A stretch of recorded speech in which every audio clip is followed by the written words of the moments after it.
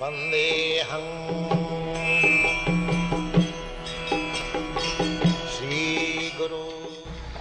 And in this book you'll find that the living symptom are described as follows. That anything which has a living symptom goes through the following stages: birth, growth,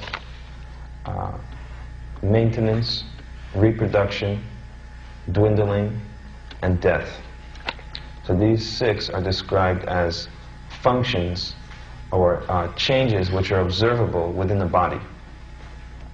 Another person answered that actually there's no difference between a living body and a dead body, because both are containing the same material component parts, but the difference is in consciousness. So, again, from the Bhagavad Gita, which is a book we're drawing our knowledge from, it's described that the body changes from boyhood to youthhood to old age, but the consciousness within is something separate.